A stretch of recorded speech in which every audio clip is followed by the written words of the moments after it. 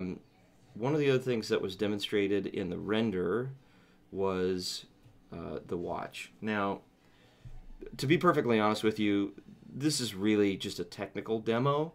You probably wouldn't create a user interface that looked like this, but you certainly would use the technology that is used to implement this to implement a user interface.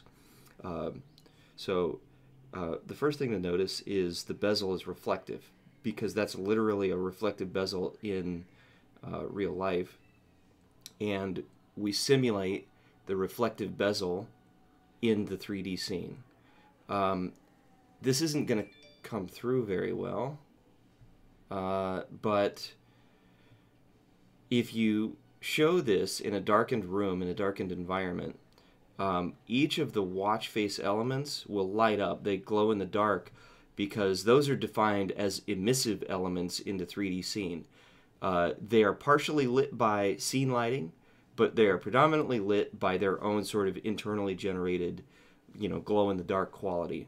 So I'm just going to cover up the camera to block my office light to show you what it would look like. But you'll have to trust me that this looks way more impressive when you see it in real life.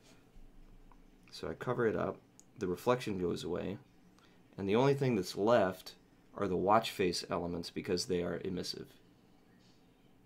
So let's move on.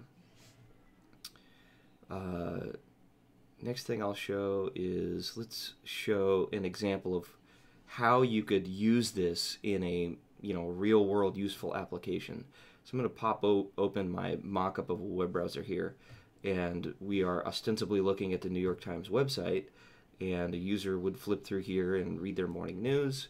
And one of the things that you'll see in some website like the New York Times are advertisements. So let's go back to this advertisement that I scrolled by. Looks static because essentially I'm not moving my phone around. But if you move the phone around to any degree whatsoever, you'll see that a few things are happening. First, these are Dorothy's ruby red slippers from Wizard of Oz, and they actually have a glittery surface that is sort of very catching when you see it in real life. And also the Oz symbol is somewhat reflective and reflects the light of the office that we're in. So, if the user is, sitting here browsing through the web, rather than having sort of a garish, eye-catching video, you have this sort of polite, subtle effect of, hey, there's glittery shoes, maybe you should check out, what we're trying to show you in this area. So that's one possible implementation. This could be applied, frankly, in a lot of different places. Like, you could actually implement a file wrapper for the information that's in here and transmit it just like you would transmit a JPEG or a GIF in an email, or put it in a word processing application, or whatever you want. Let's have a look at this. So this is an example of what mother of pearl looks like. So we've actually implemented a mother of pearl shader to show how the light reacts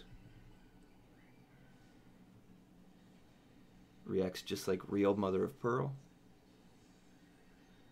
And essentially, that's, fundamentally, that's how Project Erasmus works. I haven't talked about the view vector of the user, but we can also adopt the view vector to the user.